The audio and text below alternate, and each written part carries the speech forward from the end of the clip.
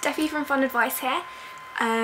This is a response to the question, what would you do if you were a She-Hulk? Bear with me, my mother is calling me. What do you want? Being awesome, what are you doing?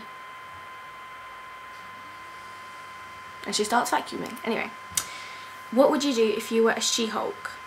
This is a fascinating question. Thought about this for about 10 minutes, no joke. What would I do if I was a She-Hulk? I mean, other than the fact I'd be huge, need to go on a diet or something. I don't want to walk around looking all green and junk. I'd probably just... Do you know what I would do actually? No, that wouldn't work. That's a difficult question. And I saw some other answers posted by Twiddle Muffin, Krista.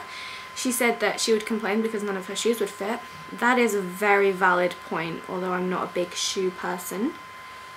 I'm not saying I'm a shoe, I'm just saying I'm not into shoes very much. God, what would I do? I mean, I would say that I would use it to help out and for the good of mankind, but I probably wouldn't. That's mainly because I'm a bit too lazy, I'd say. Or because just I don't see how it would help out anyone. I suppose, you know, if there was a robbery or something, I could just walk over and like crush the guy or the chick who's doing it, but don't really know how I'd know there was a robbery.